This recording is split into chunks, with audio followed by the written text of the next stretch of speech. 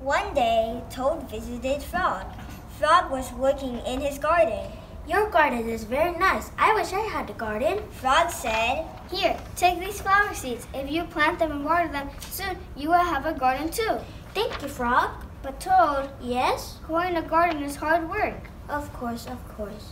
Toad ran home as fast as his legs would carry him. When he got home, he planted the seeds in the ground. Now seeds, grow! But the seeds did not start to grow. Toad walked around the garden a few times. Grow, seeds! But the seeds still did not grow. Toad put his head to the ground and said loudly, You seeds start growing right now! but the seeds still did not grow. Frog came up the path. What are you yelling about, Toad? My seeds will not grow. Your seeds are afraid to grow because you are shouting too much. Leave them alone for a few days. Let the sun shine on them. Let the rain fall on them. Soon your seeds will start to grow.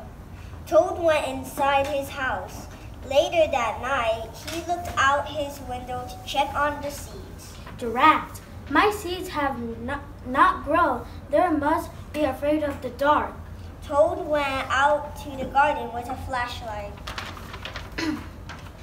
I will read the seeds a story. Then they will not be afraid of the dark. Toad read a story to the seeds. Once upon a time, there were 3 little bears. The next day, Toad sang songs to his seeds. Oh my darling, oh my darling, oh my darling, Clementine.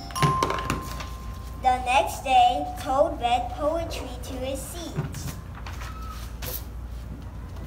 2 roads diverged in a wood, and I took the one less traveled by.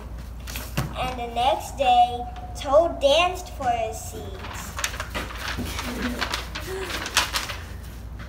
But still, the seeds did not grow. What will I do? There must be the most frightened seeds in the whole world. Toad felt very tired, and so he went to sleep beside his seeds.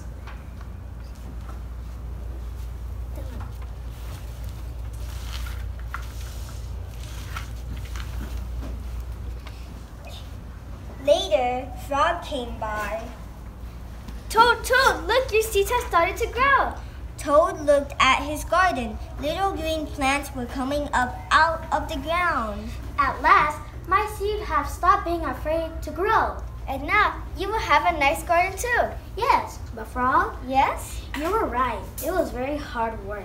1, 2, 3. The